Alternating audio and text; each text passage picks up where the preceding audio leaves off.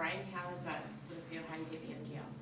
Yeah, it was good. Good couple of days off. I think it was just good. Everyone needs a break here and there. So I think halfway through the season, if we can just keep that same energy that we've been bringing the last couple of weeks, and we just trained just now too, and definitely brought that. So it was a good start to the week. Can it be a bit of a hindrance after you've sort of just got on a bit of a roll?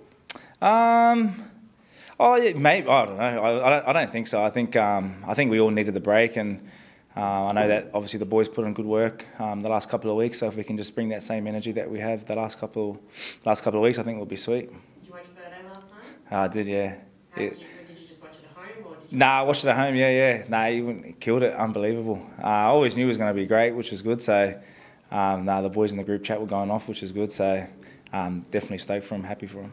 We've all seen what he can do on the field, but were there things off the field that made you think he was going to be great in that arena? Yeah, I just think he's super professional. It's obviously come from a good background at Penrith as well, so he came through the ranks there. So you can just tell the professionalism that he's got off the field, and he's always one of those last ones to leave the field, and always working on his kicking or whatever he needs to work on. So I knew once he got the opportunity, he was going to be pretty good. What was Ben said in the group chat when he scored that try? Oh, everyone was just throwing in everything. It was pretty good. It was just everyone was just so happy for him, and it was swearing and everything. But it was good. I was just so happy for him. All the boys were just stoked, and good that they got the win too. What about back here at the Bulldogs for you? What's Mick Potter been like for you in your career? What's he done to help you bring you on? Well, obviously he's given me an opportunity, which I'm grateful for. So, obviously the first coach to ever to put me in. So I'm obviously pretty happy with that. So he's definitely just always confident and just knows of my ability that I can bring each week. And so just trusting me to come on and bring energy and bring that like number 14 utility role. So it's been pretty good.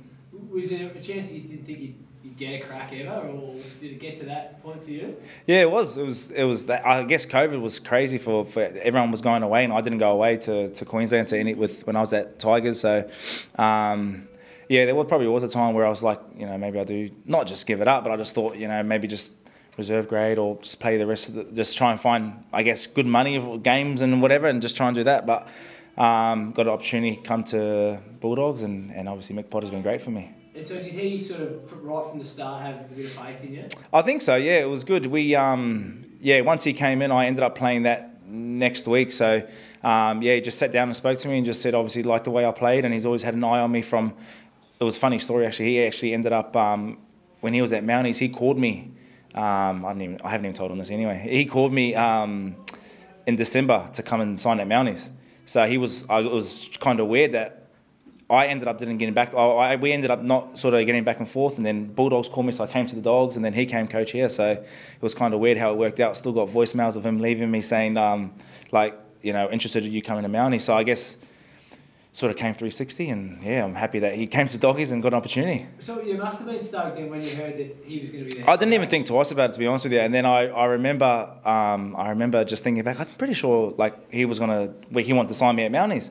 So then I ended up going back to my voicemails, and he had a voicemail there saying he wants to sign me at Mounties. So I was just kind of happy that he ended up coming to Dogs.